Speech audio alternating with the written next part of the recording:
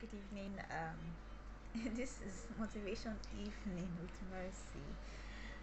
Yeah, so sorry, I have been a while, right? Yeah, I've had a lot of things I'm dealing with at the moment, trying to put two and two together, meet up with deadlines, timelines, and all that. I'm not back yet, but I just feel like I dropped this so that you all know that I'm still here.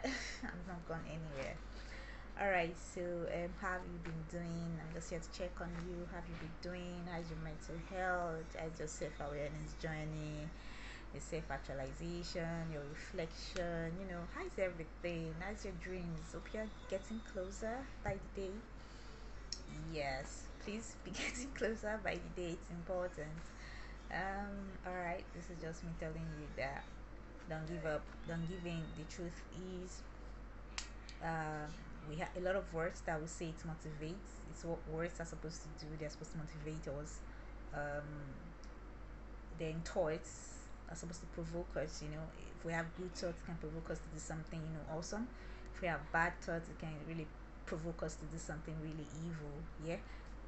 But the truth is that what really takes us closer to our dream, or what takes us closer to our goal, it's our actions. So as much as you're trying to get to your dreams, as much as you're trying to get to your vision, and you're trying to get to that position you want to get to, just keep doing what you're doing, and don't forget God first above all. Because the truth is that the scriptures helps us with a lot of things. It helps us with ideas. It helps us with some motivation. It helps us with some inspiration. It helps us with a lot of dimension of things. So even if the hurdles come, it also helps us to get through them. There are a lot of mentors that we have today, a lot of martyrs and all that have gone through way worse than what we are going through.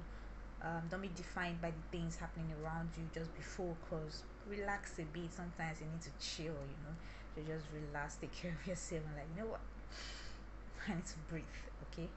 Yeah, so Mercy loves you as always. Please, this is just me saying, checking on you and saying hello.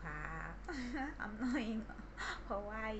All right, guys, bye.